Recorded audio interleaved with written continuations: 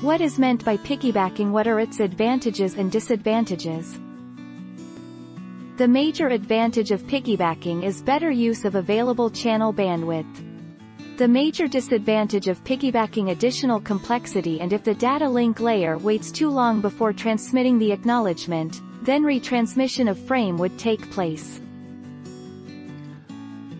What is pipelining in networking?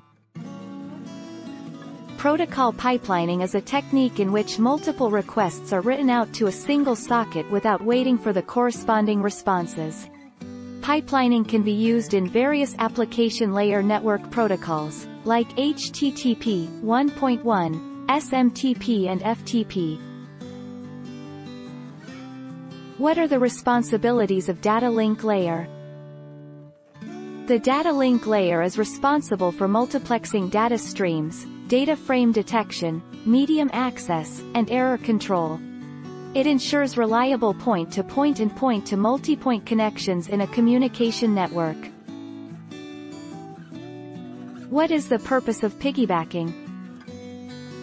Piggybacking is sometimes referred to as Wi-Fi squatting. The usual purpose of piggybacking is simply to gain free network access rather than any malicious intent, but it can slow down data transfer for legitimate users of the network. Don't forget to subscribe for more of these videos.